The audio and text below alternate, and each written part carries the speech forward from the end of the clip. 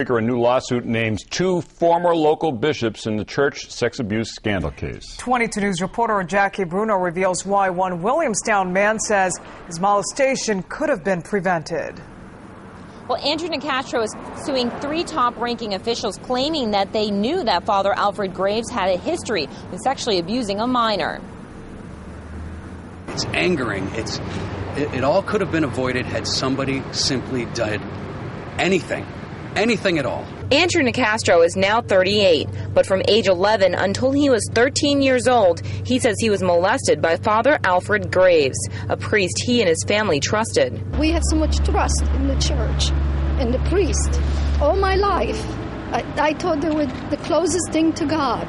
Now, flanked by his family, Nicastro and his attorney, John Sabursky, are filing a civil lawsuit against Monsignor Richard Sniezek, Bishop Joseph McGuire, and Thomas Dupre, three church officials who say they knew about Graves' history with child molestation. Father Graves admitted that, yes, I did have inappropriate interaction with the minor, and according to the writings we have, that Bishop McGuire did nothing more than say, don't do it again. Nicastro said that the church offered him many apologies, but when it came time for therapy, he says they suggested he use his own insurance to pay for it. So Nicastro says he's filing this suit to receive some compensation for his pain and to help others. I hope at least if this stops it from happening to one more child, it will all have been worth it.